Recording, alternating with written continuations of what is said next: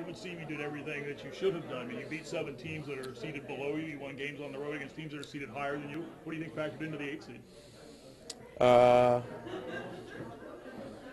I don't know. I mean, your schedule is your schedule.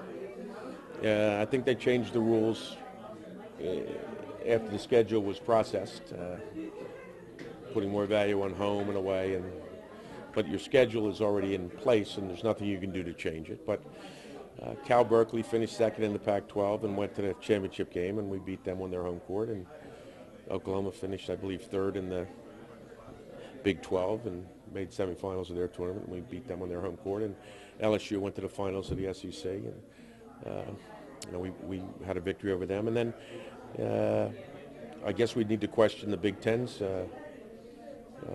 format for determining, because we were second seed because we beat 3 teams that are in the tournament in the regular season, 2 at home, 1 away, to finish second and get that seed. And we had some losses, no two ways about it. But bottom line is, thought we weren't going to we're going to look at the whole body of work.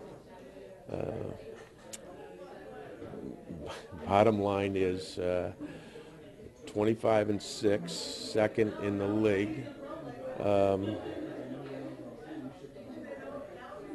Doesn't warrant an 8th seed. I'm sorry.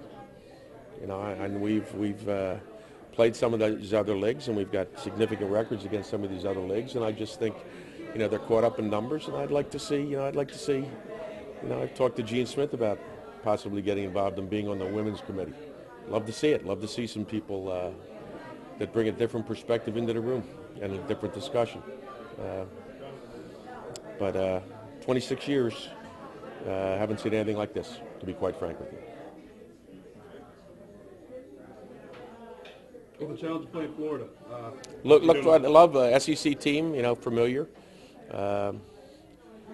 Coach came to my camp way back when she was a player when I was at Vanderbilt. So I go back a long way.